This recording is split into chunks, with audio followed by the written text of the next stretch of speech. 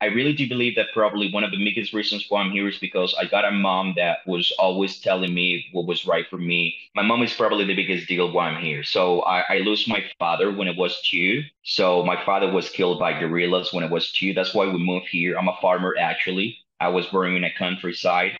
And my father was 20, my mom was 19 when that happened. My mom, they were very young people. So my father was shot and killed when it was 2. That was 2000. And we came here with my mom. So my mom took me here to the city because it was a little bit dangerous to be there for those years. So we came here and we came here to live in uncle house for like 3 years more. I grew up in a small family, only me and my mom, but with this idea that this type of drugs and this type of things can really change your life so hard. So I really do believe that just because we lose our father, like I lose my father and my mom so bad in a very young age. I think my mom had this idea that she has to protect me as everything that could happen to me. So my mom was really talking to me about all of those things, like don't try drugs, don't go outside with the friends you don't know, just Mm. don't be outside for after this time. Like I really do believe that probably one of the biggest reasons why I'm here is because I got a mom that was always telling me what was right for me.